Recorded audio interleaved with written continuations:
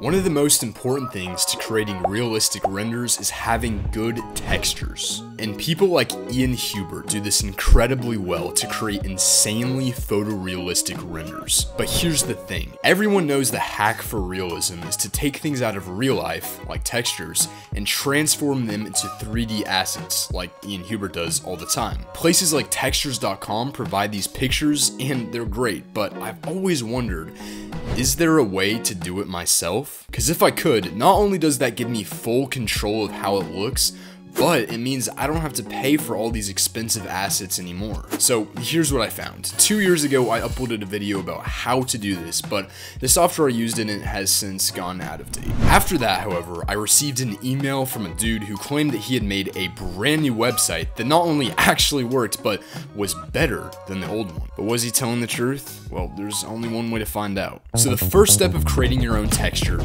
is doing the unthinkable and stepping outside. And when you do, you want to take a picture of whatever it is you hope to make into a texture. For me, I'm gonna try some of the pavement over here on the sidewalk.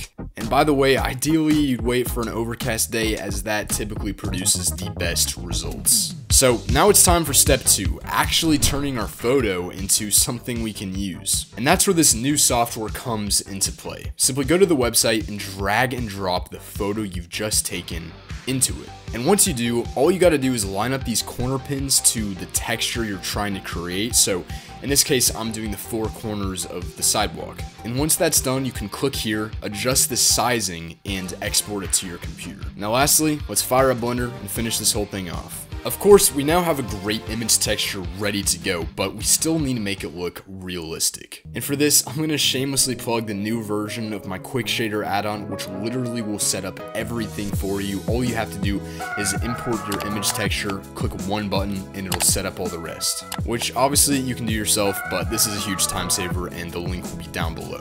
And that's it. You've created your own texture you can use for whatever you want. You can even sell it if you want to make some money. But thank you guys so much for watching. And if you've been wondering where I've been for the past like 6 months, I posted a little update in my Discord. But besides that, check out Sand Ripper, check out the new version of my add-on, and I'll see you soon.